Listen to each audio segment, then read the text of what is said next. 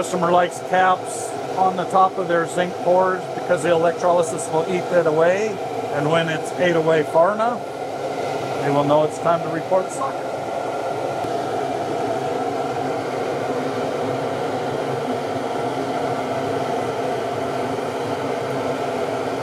This is basically just on tow lines, anchor lines for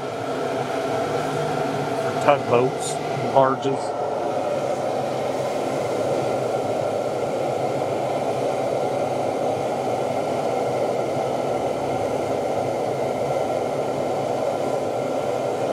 Put a little duct tape around it, make sure it don't fall off when it gets hot.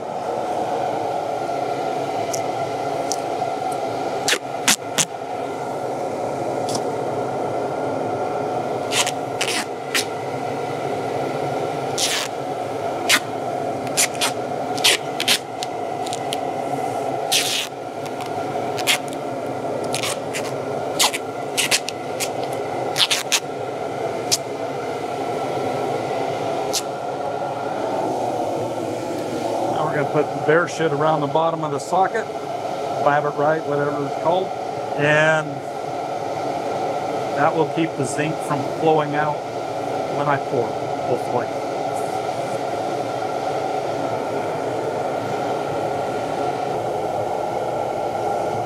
Just put it in there, try to get it up in the grooves as best you can. Even after all of this, a lot of times you'll get a little bit of leakage. You just stop for half a second and then it hardens up, and then you continue with your pour.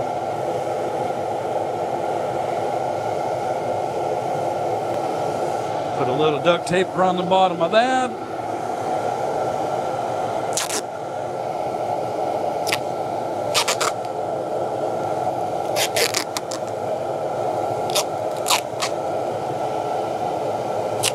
That should be good. We are ready. All we need is hot zinc. It's just tinning compound.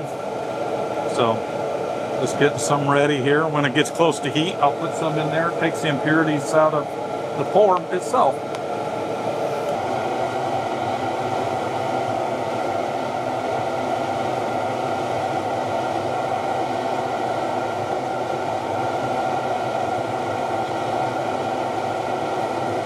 I'm liking that. I'm going to turn the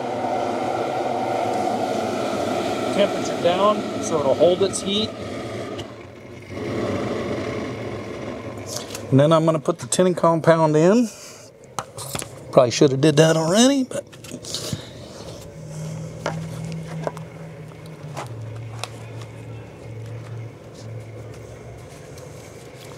just takes a little bit, not very much. It'll make a lot of smoke when I pour the hot zinc in it. And again, all that is just to help take any impurities that I missed cleaning the wire. There'll be residuals on top. Oh, there it is. All right, we're ready to pour.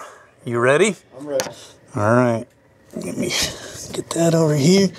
I'm gonna pour it as fast as I can, all at once, and then I'm going to tap it and get it to settle in. Here we go.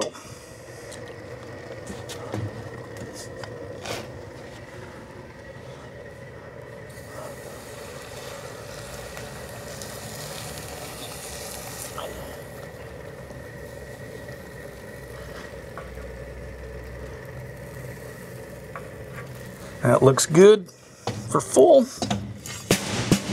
Shut this down, let that start cooling off. Get a little tapper here. And as you can see, there's a little bit of stuff on top. I like to scrape that off. Just makes it look like a little bit cleaner pour.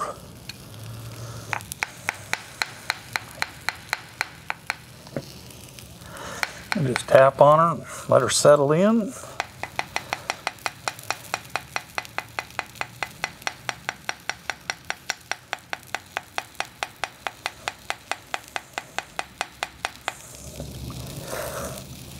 Try to keep the air bubbles out best we can.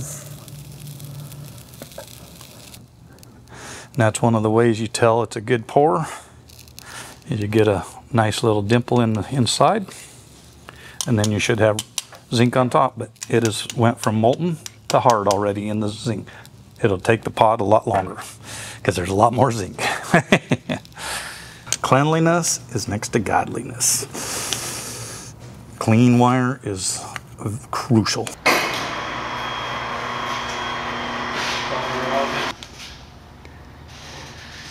So what we're going to do here is we're going to take, this is that poured socket that you got footage of that we were pouring up. This line's going up to the Seattle area for a barge. It's a barge line. What we're doing is we're going to run the socket onto the truck. That way, when we go and spool it onto the barge, the socket is on the outside end. Something we do on a regular basis. This is usually how we load all of our trucks. Put it on a turntable, run it on. You know, the spools are generally pre-counted. Sometimes we'll put a counter on them to get exact footage. But that's pretty much what we're going to do here, is just load up the line truck for tomorrow morning, head it up north to put this on a barge.